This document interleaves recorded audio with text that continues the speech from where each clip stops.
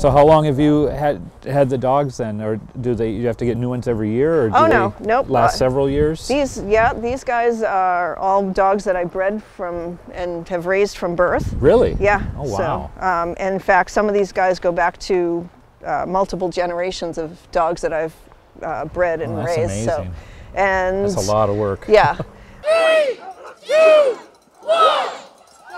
Here he goes, Joshua McNeil from Kazalov, Alaska, our very first musher. I had a husky as a pet. Back in 2000 I got her, and they're super active, and I just wanted something to do with her in the winter. As soon as I saw a video of somebody mushing a team of dogs, I was like, ooh, that's what I want to do. That looks like fun. Folks, get a picture because you are seeing history of sled dogs. Actually, the night runs can be very peaceful, and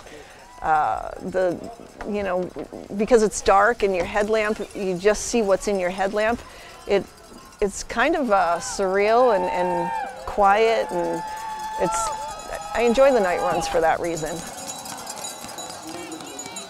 What's the Iditarod like? Is that a pit crew race? Nope, or is that all alone that's too? all alone too. Yeah. So, and that's these are all qualifiers for it. Right. In order for UP 200 to be a qualifier, I have to do my first checkpoint here unassisted. Oh. So everybody else will have assistance, but since I'm using it as a qualifier, I can't have assistance at that one checkpoint.